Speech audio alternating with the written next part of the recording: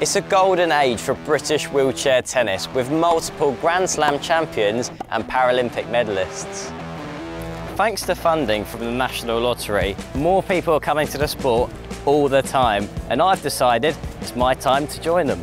Over the next 4 weeks, I'm going to throw myself into the sport as I prepare for my first ever competitive match against one of Britain's rising stars. If I get it in the court, I'm happy. I'll be meeting players at the very top of the game, as well as those who are just discovering wheelchair tennis. It's a freeing feeling being on a tennis court. That's the one time that I don't feel the pain that I'm in normally. I don't have a lot of time to learn, but luckily I've got some of the best in the world to show me the ropes. Hey Gordon, how's it going? Good luck for your match. Cheers, mate. Thank you. This is Billy Takes on Tennis.